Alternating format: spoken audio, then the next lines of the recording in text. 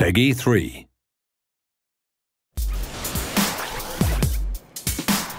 In street football, the ball is in the air as often as on the ground.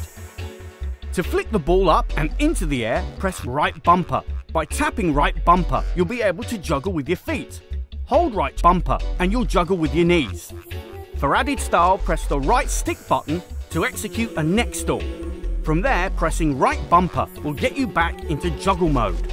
You can break out of juggle back to dribble at any time by moving the left stick in your desired direction. So those are the basic controls of FIFA Street Juggling.